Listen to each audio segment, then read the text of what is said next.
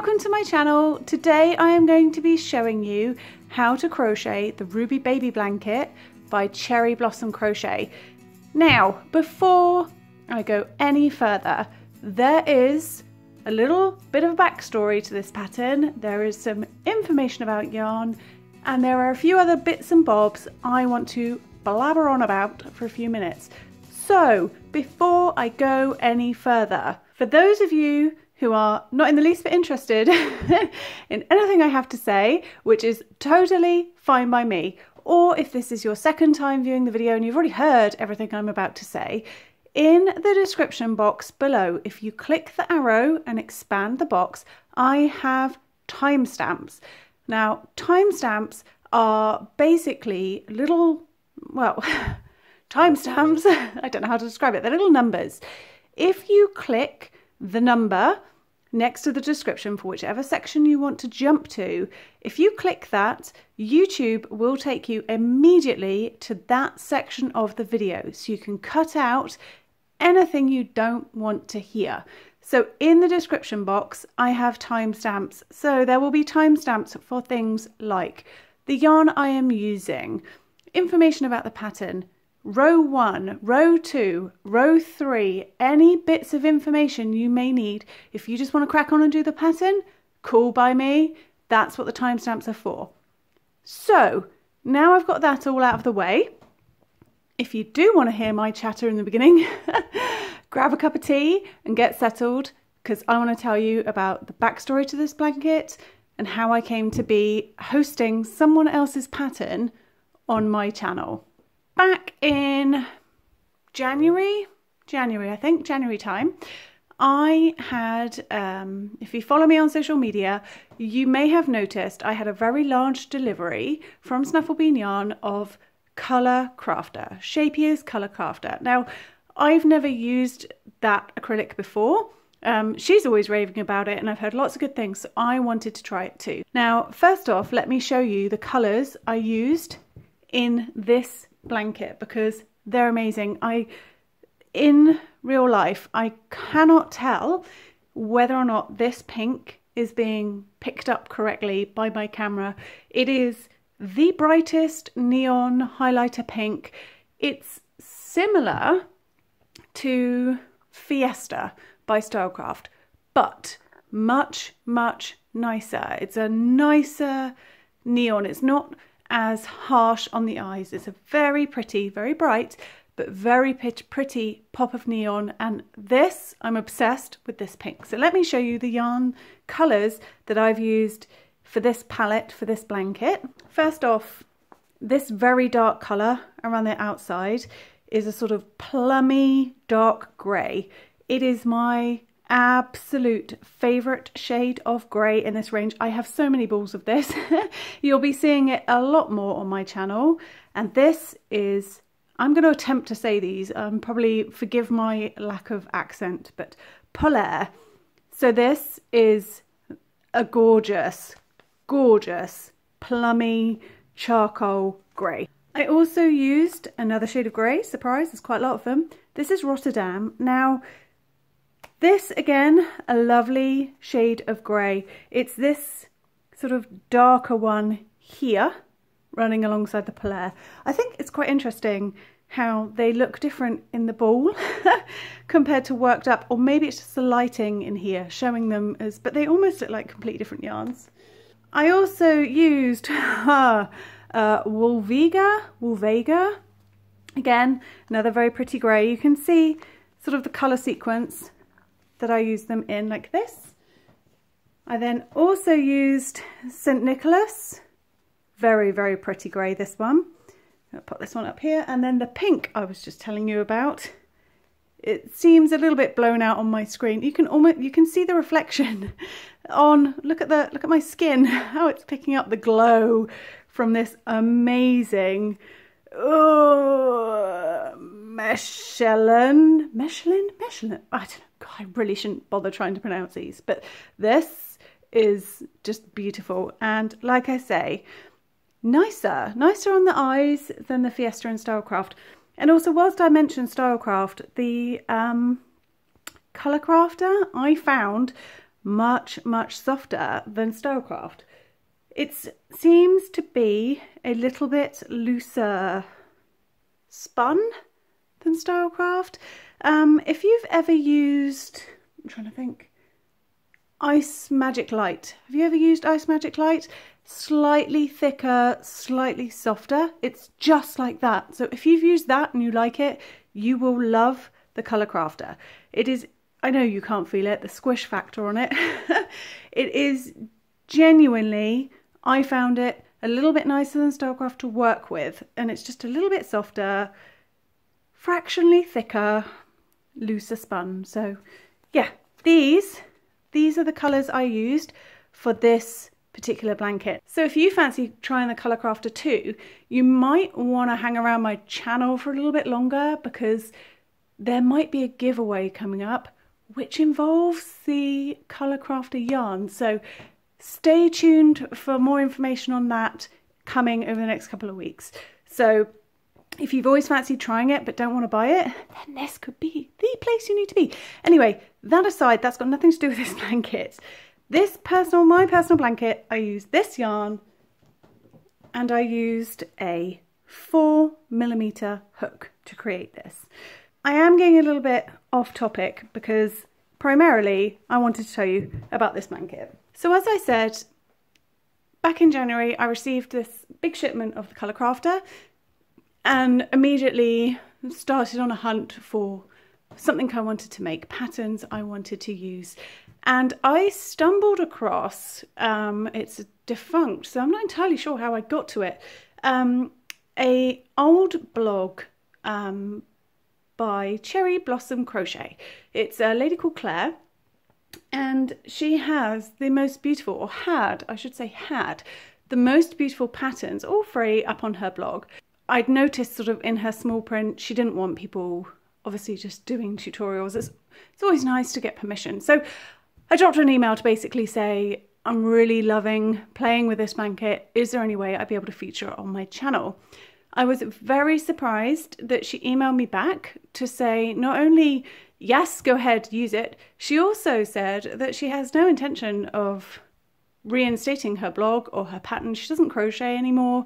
And if I wanted to go ahead and take full credit for this pattern and do what I want with it, I was free to. But I know what it's like to have credit taken away from you. So I am always the first person to say if it's mine, if it's something I've come up with, if it's my particular original pattern, or if it's not, because there's nothing worse than someone taking credit for something somebody else did. So this is very clearly not my pattern. What I said to Claire was, one day, whenever it is, if you feel the urge to reinstate your blog and all your beautiful patterns, let me know and I can then direct all of you guys to her. So at the moment, I have nowhere I can send you where you can see all her beautiful work or the pattern. So she's very kindly given me permission, as I say, to film this tutorial, and I'm going to put her pattern for the baby blanket size. I'm going to put that on my blog as a temporary measure, and hopefully one day Claire will decide that she's coming back to the game, at which point I can take it down or redirect you or whatever. It's quite sad that she felt like taking down her blog completely. So anyway, that's a little bit of the backstory. So I would like to right at this moment say a massive thank you to Claire for giving me permission for filming this beautiful baby blanket. As I said, it's got nothing to do with me. I literally just used this amazing new yarn, or new to me, and created a blanket. And this is my personal blanket. So often I make blankets and donate them, or I make sample pieces for my channel. So when I'm doing little motifs and things, it's very rare I actually start and finish a full-size blanket. So this one, I can't get it all in shot. It is huge. It's big enough that it goes across my lap quite happily. I don't know, can you see how big this is? It is massive. That's enough waffling about the blanket. I don't really know what else to say. It's an awesome pattern, and I hope you enjoy making it. So we're going to be making a tiny little sample version of the Ruby Baby Blanket, and for the little sample I'm going to be using Caron Simply Soft purely because it's a bit thicker and you can see what I'm doing a bit more clearly. I'm going to be using a 6mm hook, and I believe the colours I'm using are Bone and Victorian Rose. So starting with my pink, you're going to pop a slip knot on your hook. So the Ruby Baby Blanket is a pattern multiple of 10 plus 13. So what that means is you chain 10 repeats of 10 for as wide as you want your blanket to be, and then you add 13 more chains right at the very end. So for my large scale Ruby Baby Blanket, I believe I chained 163, something like that. For the baby blanket size, it's 123, but for this sample, we're just going to go ahead and chain 43, which is 10, 10, 10 plus 13. So I'm going to chain 43. Feel free to pause the video and then come back and meet me at this point when we both have 43 chains hanging from the hook. So I've got my 43 chains for this small sample size, and I am going to actually be working into the back bumps rather than the chain itself. So you are free to work normally as you would, just going into like the top of the chain here. So put your hook through here. All I'm going to be doing is working into the back bump. So see this loop when you look at your chain? Little back bump. I will do a clearer video on working into the back bump and why I do it. But for now, you can work into any section of the chain that you would like. So to start, you're going to be popping a double crochet into the 4th chain from your hook. Now this loop on your hook does not count as a chain. You want to be counting these chains that are hanging down from the hook. So it'll be working into the 4th. So count backwards, 1, 2, 3, 4. And now because I'm working into the back bump, I'm just going to be popping it under this back bump here of the 4th chain. But like I said, you go ahead and pop it into whichever section of the chain you would like, and just pop a double crochet straight into that 4th chain. Now you are going to put a double crochet into the next 3 chains.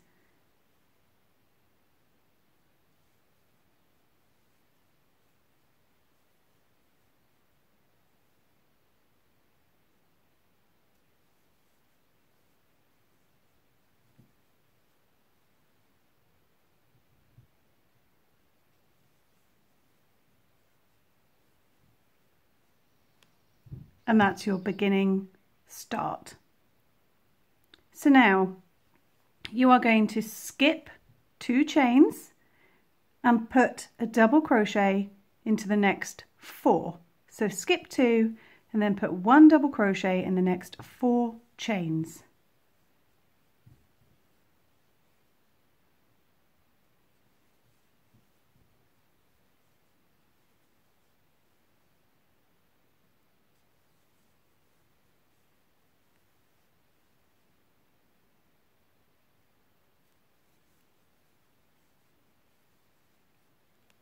So you've got this weird little point down section, which is like the valley for the ripple blanket.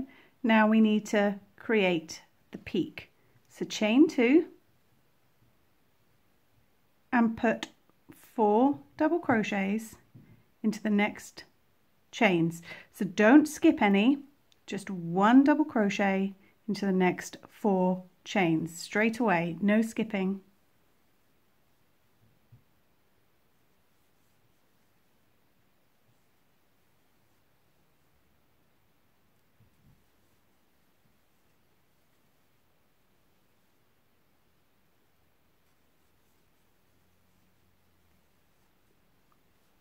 So you can see you've got your skipped chains here. Let me lay this down, might be a bit easier for you to see. You've got your skipped chains here and your chain 2 here with no stitches skipped. So you're going to repeat this little section all the way down until you're left with 6 stitches. So skip 2, double crochet in the next 4, chain 2, and then a double crochet in the next 4 again. Skip 2, double crochet in the next 4, chain 2, double crochet in the next 4. So feel free to pause the video. I will write that just here so you've got a visual reminder of what you're doing, and I shall meet you over here when we've got 6 chains left.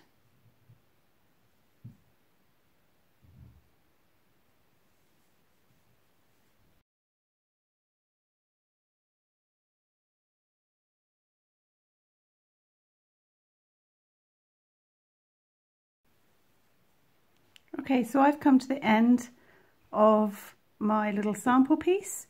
I've got 6 chains left, but hopefully yours is looking something a little bit like this. So for every 2 chains that you've skipped, you've mirrored it by adding 2 chains here.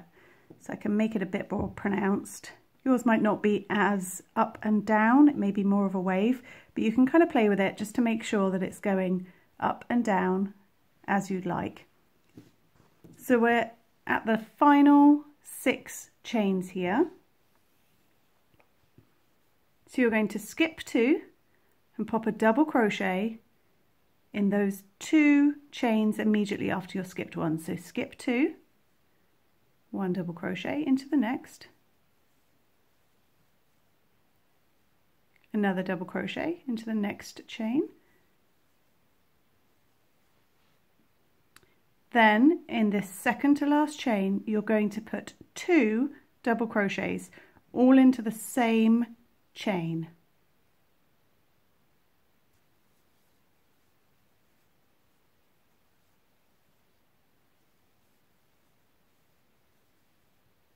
And then end with 1 double crochet right in that very last chain. Like so. And that is your setup row. On to row 2. Okay, row 2. I'm going to be changing colour at the end of row 2. So to start, chain 1 and turn your work. Now that chain 1 does not count as a stitch. And you're going to immediately put a double crochet straight into the top of that double crochet from the row below, your very first stitch. So just pop a double crochet straight in there,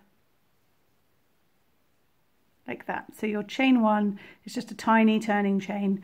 Now I was a little bit dubious of just doing chain 1 because I'm so used to doing chain 2, but trust me, it works out fine. It may feel a little bit weird and tight, but it keeps the edges nice and straight. So you're immediately going to put 2 double crochets into the next stitch, both into the same stitch, 2 double crochets.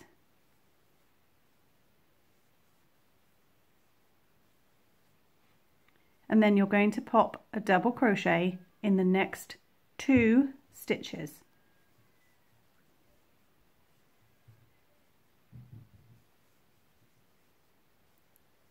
So at the start of your row, you will have 5 stitches worked over 4. So you've got 1, an increase in the next one, which is 2 stitches in 1, a single one and a single one just standing alone. So you start and end the rows with 5. So now you're going to skip the next 2 stitches. So ignore those 2, and you're going to pop a double crochet in the next 3 stitches, which will bring you right up to back to your chain 2 space over here. So skip 2 and put 1 double crochet in the next 3 stitches.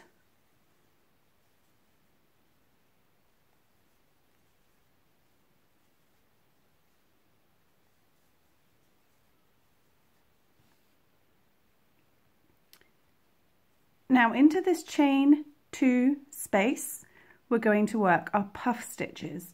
Now, it is completely up to you how many yarn overs you want for your puffs. So in my Colour Crafter blanket, because the yarn is a little bit finer, I made sure I was yarning over 4 times. So I had quite a nice, generous, fat puff stitch. For this one, because it's thicker yarn, I'm only going to be yarning over 3 times.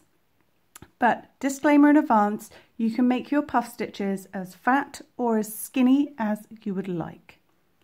So to do the 3 puff, which I'm going to show you now, rather than the 4 stranded, which I did on my other blanket, you yarn over and go straight into that chain 2 space. Catch the yarn at the back, come through, that's once. And again, yarn over, go into the space, catch the yarn at the back, draw up a loop. So that's 2. Third time, yarn over, go into the chain 2 space, catch the yarn at the back, draw up a loop.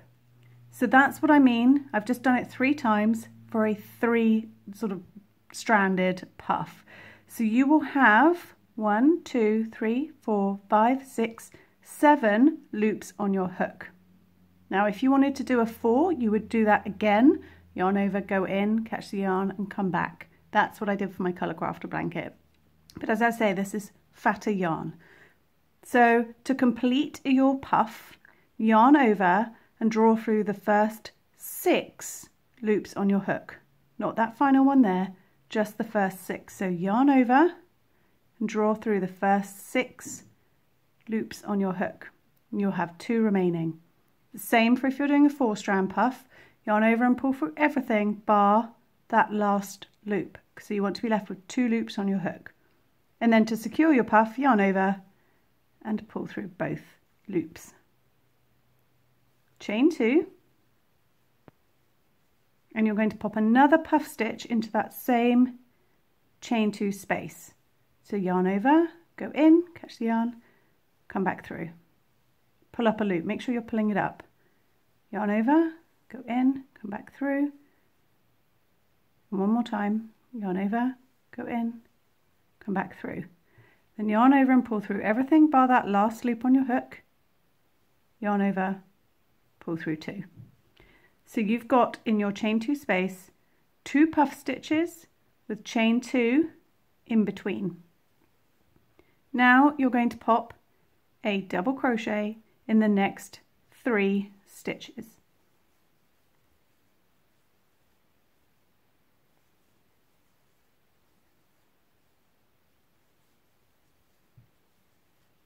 Skip 2, double crochet in the next 3 stitches.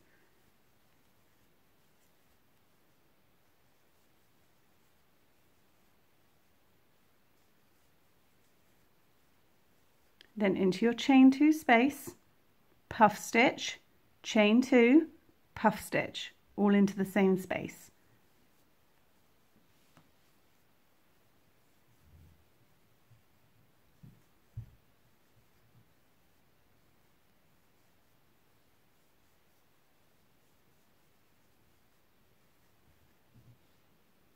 So you keep doing that for as wide as your blanket is. 3 double crochet, skip 2, 3 double crochet, puff stitch, chain 2, puff stitch, all the way along until you get to this very end section over here. So I'm just going to quickly whiz and do this bit, and then I can show you how you finish the end row and how to change colour.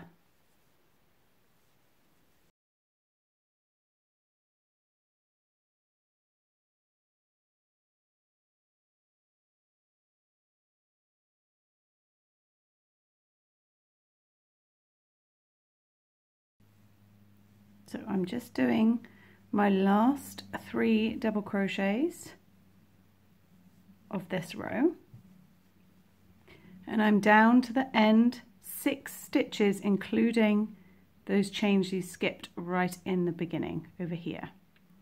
So to finish your row, skip 2, pop a double crochet in the next 2 double crochet stitches. So skip 2, double crochet, and then a double crochet into the next.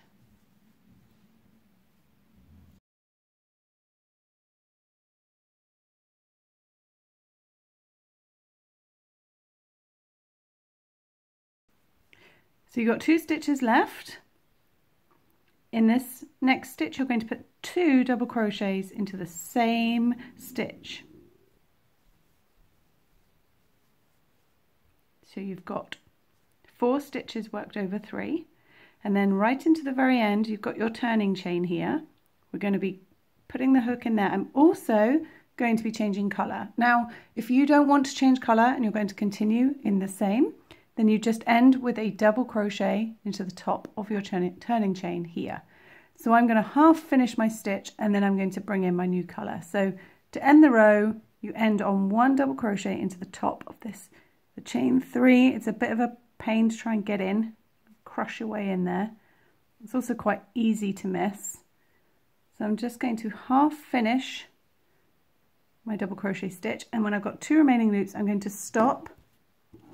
I'm going to cut the end and leave a bit of a generous yarn tail here. And I'm going to bring in my new colour, which is bone. And again, leave a bit of a tail and then just finish off your stitch with the new colour, like so. So you should have 5 stitches at each end, and then in between you've got 3 double crochet, your puffs, 3 double crochet, and you've skipped stitches all the way along. So it should all be lining up nicely. And now I'm going to show you how to do row 3, which is how you would now continue the pattern for the rest of your blanket until it is as long as you would like. Alrighty, row 3 and how you finish the entire body of your blanket. So you will keep repeating this row for the entire length of your blanket. So chain 1, which does not count as a stitch, turn your work and put a double crochet straight into the top of just chained from.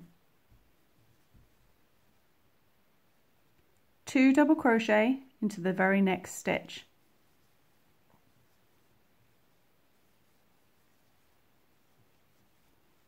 And then a double crochet into the next 2 stitches.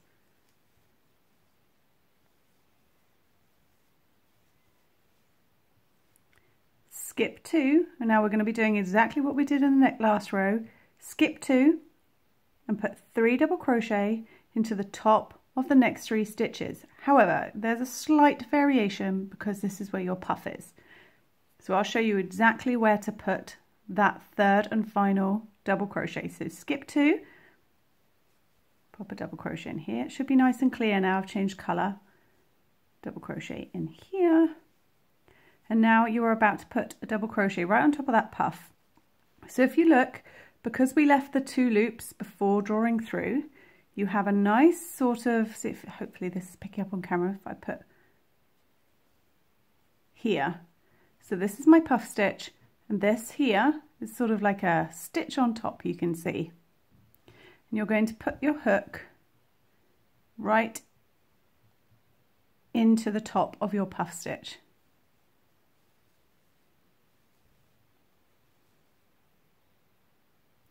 Then into your chain 2 space, you're going to do your puff, chain 2, puff, all into the same place.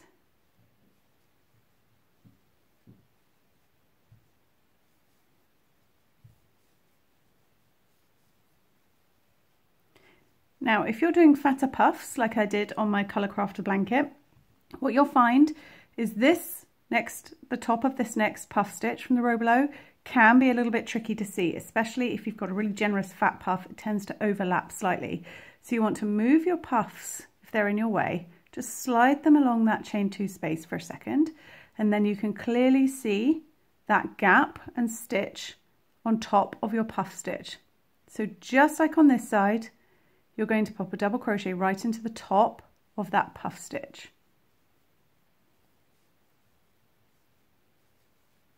Then then you can sort of move those, slide those puffs back. So you can see it's quite easy to miss this stitch when everything starts getting nicely filled out in these chain 2 spaces. So carry on just as before, all the way along the length of your blanket. Skip 2, double crochet in the next 3, that final one will be the top of your puff. In the chain 2 space, puff stitch, chain 2, puff stitch, and then making sure you don't accidentally miss the top of the next puff, you're going to have 3 double crochet coming down. You'll soon see if you're missing this stitch, because as you can see from here, everything is lining up nicely. The puffs are in line, your skipping 2 are in line. The minute it starts to skew off, or if you find that you've run out of space and you've still got an extra stitch to do, these chain 2 spaces are only for puff stitches. No double crochets go in there. If you find that you're ending and you haven't got enough room and you need to put your 3rd double crochet in there, then just check that you haven't. There's this one here. This one can throw you off. So just keep a careful eye. After a while, you'll get used to seeing exactly like the top. But that's my only hint. So you carry on just like we did on this row, and I will meet you back over here when I've finished my final set of puff stitches.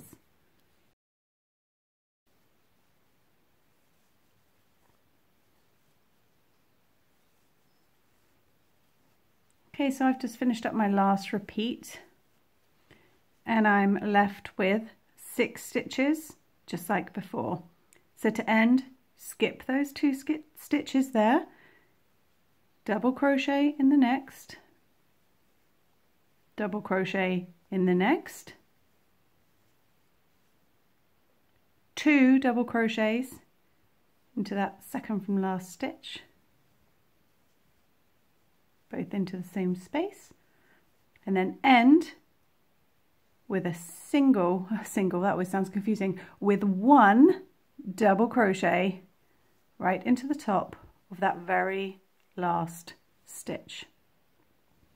So you've always got 5 on the ends and 3 with puffs for the main body of your blanket. So you carry on and create as many rows as you would like your blanket to be, and then in my next video I will show you how to square off the bottom and put a border on.